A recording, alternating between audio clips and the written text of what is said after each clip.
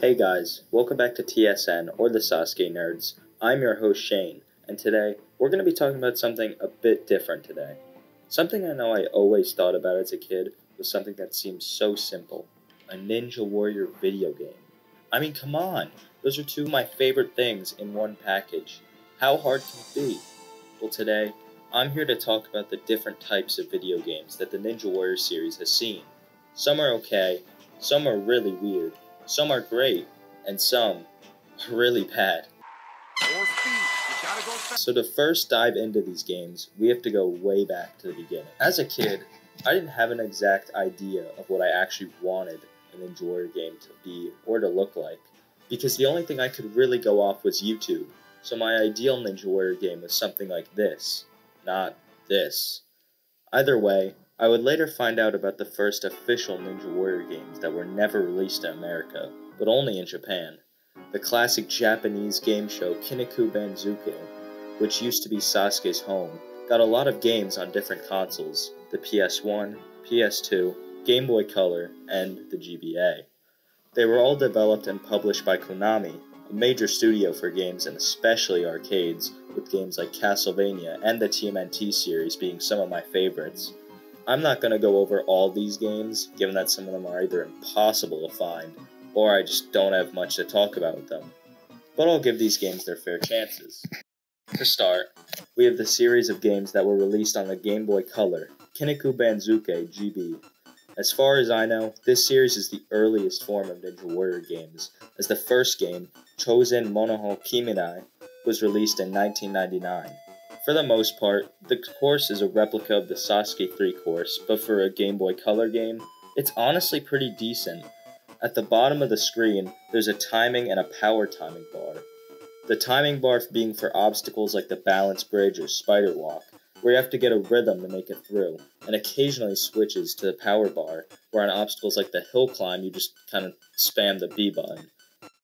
Cool. The stamina bar is especially important on stage 1, where the rope climb will utterly destroy your entire run if you lose all your stamina. There's also a text box that is an 8-bit Furutachi at the bottom, and it's great. To end it off, the final stage is a cool animation when you achieve Kanzen Seiha, and a staff roll with honestly some pretty good music. In the end, I'd recommend this game. It's a short but fun game that functions pretty well. So well that there were actually 2 sequels to the game that came out in 2000 and 2001 respectively. GB2, Mokushi Semazu Champion, and GB3, Shinseki Survival Retsuden.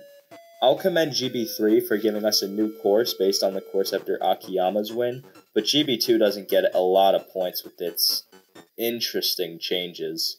Yeah, this one was meant to be like Sasuke Jr., and safe to say, it's pretty bad. I mean, it's so easy and just adds nothing, so let's move on to the PS1. First of the PS1 games is Kinniku Banzuke Road to Sasuke, released in 2000. To say I have mixed feelings on this game would be a complete understatement, so let's get right into it. Right off the bat, I'll say that probably the biggest positive that I have with this game is that it looks really good. In terms of just general graphics and replicating the course, it does that in spades. The green cover from the early era of the show looks so good here, and it's pretty much on par for an average PS1 title. However, there is an elephant in the room: the controls. This game is much harder to get to grips with than the GBC titles, and from the jump you can immediately tell. I have to give the game props though, as there is pretty in-depth tutorial in teaching you how to do the obstacles, and while I could complain that this happens after every single obstacle, you're gonna need it, as some of them have the most tedious or annoying ways to get across, or just straight up stop you in your tracks. I mean, just look at the first obstacle. First, you have to get a good run-up by spamming the circle and triangle buttons. Then you have to angle your jump right. Then spam the circle and triangle buttons in a matter of 5 seconds so you don't fall in. I mean, come on. For the first obstacle in the game, does it have to be that complicated? That being said, though, I appreciate the creativity Konami tried to do with this game. It feels like they tried to change the formula up, but I can't say it worked completely. In the end, I'd recommend this game if you are curious. Just know it has a massive learning curve compared to the previous games. In 2001, Ninja Warrior got its appearance on the GBA, Kiniku Benzuke Kimiro Kinsake no Kanzen Seiha. Even though I praised the Game Boy Color game and said it was decent, this game is that but 10 times better. This game is based on Sasuke 7's course, even getting to choose some of the most prominent people like King Kasugi, Shingo Yamamoto, and Katsumi Yamada, the god himself of Japan. This is actually what the game is most known for, as for a while it was believed that Kane was featured in the game without his permission, and for that reason left the show after Sasuke 8. However, this was proven to be untrue in our interview with Kane when he said, "No, it has nothing to do with anything like that, no." Anyway, the game also looks a lot better, has more in-depth controls such as using the spray and making certain obstacles have unique tactics like the cliffhanger. It's a really good handheld game and I'd give it a shot. However, my favorite official Ninja Warrior game of all would have to be 2001's Kinnikuin Benzuke Muscle Wars 21 on the PS2. This game actually has all different shows from Benzuke, but I'll just focus on Sasuke for this video. Everything about this game just works for me. I can't explain why, but I love the art style, as once again the course looks good for an early PS2 title. It just looks so charming, though that might be just a personal thing. As a whole, the controls for obstacles are much more simple than the PS1 game, and it's for the much better. The game seems to put a more emphasis on the joysticks, making use of the new PS2 controller, and it works much better than the PS1 game. There's also just general improvements, like for the first time an announcer commentates the runs, and the course being updated to the post-Akiyama course. Finally, there's this hard mode that I just loved as a kid. It makes the environments unique and the obstacles much harder, and it really kicks your ass, but in a good way. This is emphasized by the fact that the environments are changed, like how on stage 3 you're doing the course over the skyscrapers of the city, or how on the final stage you're climbing this giant rocket ship, and if you fail the thing collapses and you fall to your doom. Perfect. Overall, just a really stylish and fun game that I'd recommend. You know G4, don't you? The channel that brought over Sasuke to America, giving us faithful captions and cuts that we can laugh at, but also bond over from nostalgia. Well, they made a game too, and it's something. While you might expect me to rant on this game or tear it apart, I don't really have much to say about it. The game has some pretty glaring flaws. Your character drops like a rock after every obstacle, and compared to even the GBA games, I'd say this is a downgrade graphically. It's about as generic of a Ninja Warrior game as you could get, but that being said, it's not like it's unplayable or anything. In fact, I'd go as far to say that it's mediocre. The game has helpful tutorials, it's based off Sasuke 17's course, and even has some of the captions at the bottom of the screen at certain times, which is kind of cool and a reference to the G4. As a whole, it's nothing too special. I mean, it's basically made as a computer game that was made on Facebook, but I'll throw it a bone, it's harmless. But harmless and boring is nothing compared to this piece of trash. 2019, Gaming Corps and Game Mill Entertainment, two companies I've never heard of, released American Ninja Warrior Challenge.